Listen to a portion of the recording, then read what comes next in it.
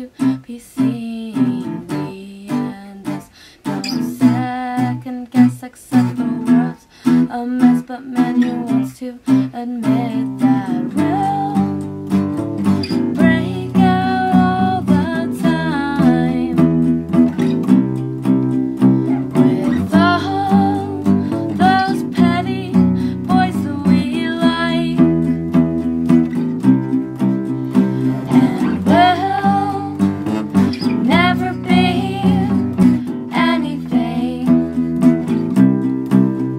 if God just stops us dream after dream. I'm Kelly from Skating Polly. And I'm Peyton from Skating Polly. We as a group make Skating Polly. Peyton's my stepsister, so whenever our parents got together and we were spending a lot of time together, I don't know, I think Peyton kind of maybe wanted to start a band with like people she went to high school with at first, but then I just badgered her enough to let me be in the band, and then it turned into like I was the only one who was like out of all of her friends that was actually gonna take being in a band seriously. And I wrote the first songs. I was like, the second she greenlit me being in the band, I was like, here's a song. I think it was easier for us to write our own songs and learn those than to, learn someone else's songs. The night that we formed Skating Polly was at a Halloween party. We had a bunch of people over, and Kelly had all her friends from her elementary school who were really into people Fifth graders. like Miley Cyrus and yeah, whoever else. We had this like little stage area set up in our house, and yeah, I think my dad like let my friends who liked Miley Cyrus play some of her music, and so I was like, oh, let's just play our own music, Peg.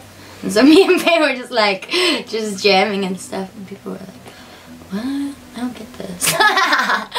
And so whenever people ask when we formed, we always say it that Halloween night, at that Halloween party. Because after that we were like, well, guess we're a band now. Yeah.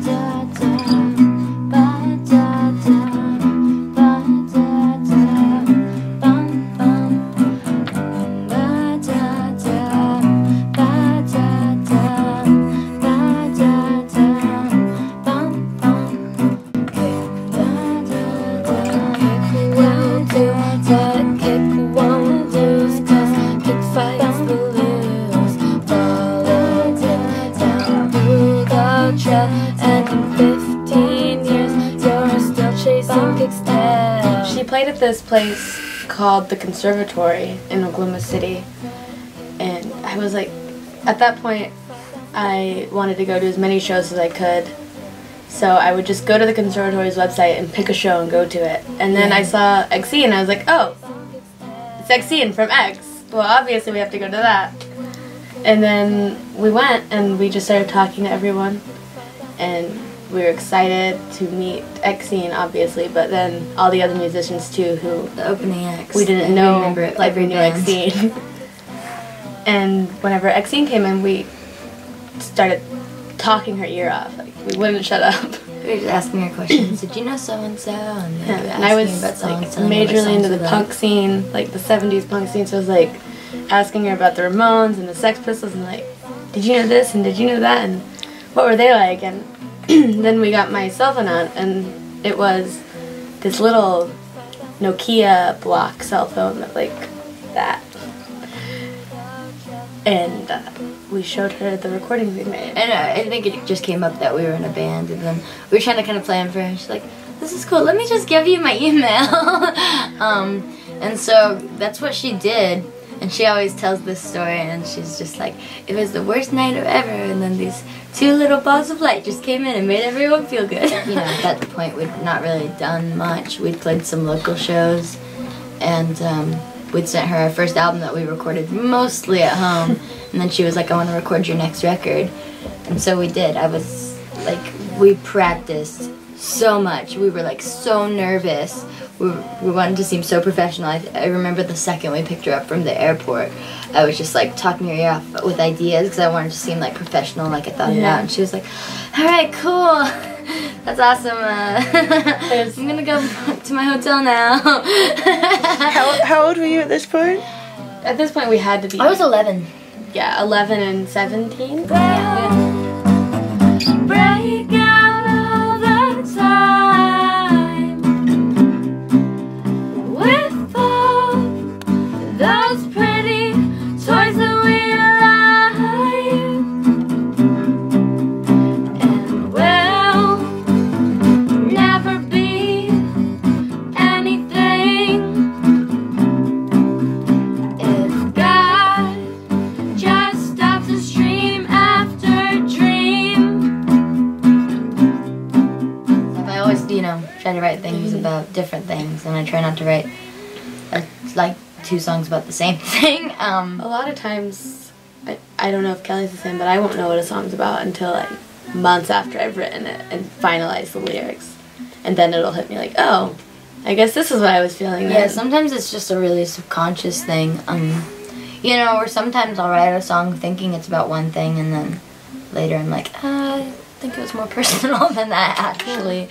Sometimes we just practice other people's songs and stuff like that, but a lot of times the way we get better is just like trying something in the song that we're writing that we've never tried before.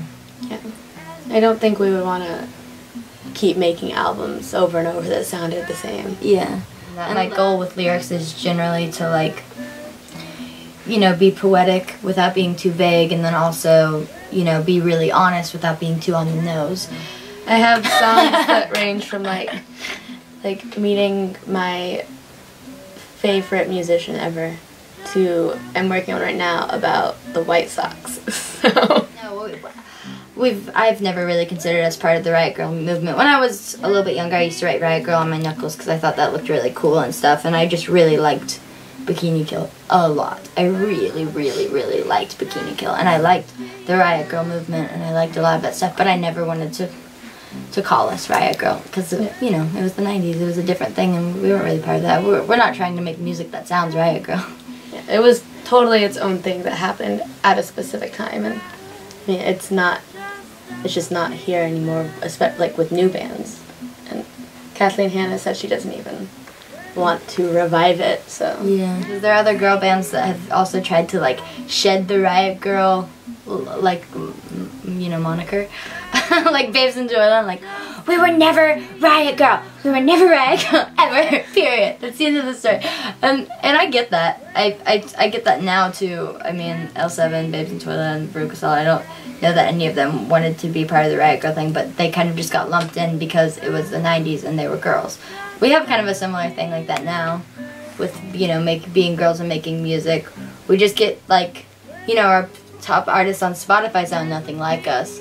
Like, their subject matter is completely different, and like, their guitar sounds are different, their drum sounds, there's really nothing alike other than the fact that they're girls and we're girls. Yeah. And I guess someone could both call us like feminist rock, but our music's not all like girl power.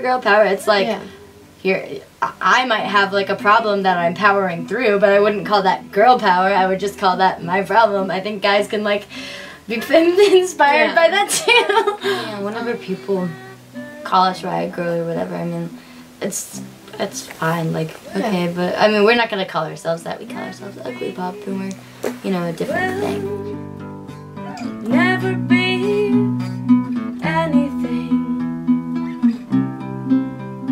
if God just stops us dream after dream. We went on tour with Kate Nash. That was probably the first, like, really big tour we ever went on. And it's the first tour where we, like, we're out for, like, 3 weeks almost. Yeah. That was actually what kind of made me go from, like, I don't really want to talk about, like, girl power and stuff like that to, like, why not, like, because Kate, she had these crowds of, like, pretty much mostly girls, all girls kind of type of thing, and she would give really inspiring, cool, like, speeches about girls and music and just how we need to, like, blah, blah, blah, blah, blah, X, Y, and Z. And it kind of got me more like, yeah, I guess I don't really need to shy away from that. I'm not really embarrassed about being a feminist or something like that. It's not something to be embarrassed about. We went on tour with Flesh Eaters, like kind of a West Coast thing, and that is this old punk band that only put out like one album altogether, but the original lineup got back together, so it was like Chris D, John Doe, DJ Bone Break. DJ Bone Break, Dave Alvin. I mean, it was insane. It was amazing. We got to watch them, 3 nights in a row. We recently did a tour with Deerhoof, which was incredible. It was 10 dates, I think, and it's one of my favorite tours we've ever gone on. They're all so hilarious and fun to be around, and great musicians, and we learned so much from them every single night. There was the Babes in Toyland tour over in the UK. Yeah. Which was Tell me about that. Incredible. Whenever they sound checked, I burst into tears. Whenever I met them all, I burst into tears, and then Lori kind of started tearing up too. I mean, we were also in a different country, so everything was kind of scary, but kind of just that much more exciting. Everyone was really nice to us, and I kept being told that it was because of our accents. And usually that they're all just huge jerks, but I don't buy it. Kelly dislocated her knee on the last night, the 3rd song in. Before Dave Grohl. Yeah, before Dave Grohl did, 2 days, 3 days, a week. Yeah, a week before. It was really, it was kind of frustrating because I dislocated my knee, and that's frustrating itself. And then I kept playing like a baller. And then Dave Grohl a week later did it, so then all of the publication says, while touring with Babes in Toyland, Kelly Mayo pulled a Dave Grohl. But you just compare the dates. It's not possible. She pulled a Dave Grohl. Dave Grohl pulled a Kelly Mayo. I think he heard about it, Yeah. We were really told that he was seen in the back of the room watching. Yeah.